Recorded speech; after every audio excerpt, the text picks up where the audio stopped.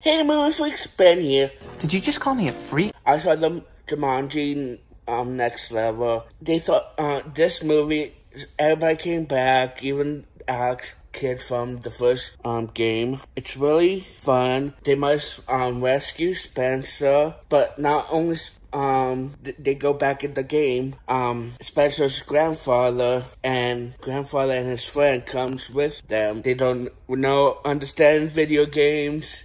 And they must find Spencer because he must be he's in a different avatar or somewhere else, a new avatar. I'm not gonna say who, but they must beat the game like last time, but not the same game like last time.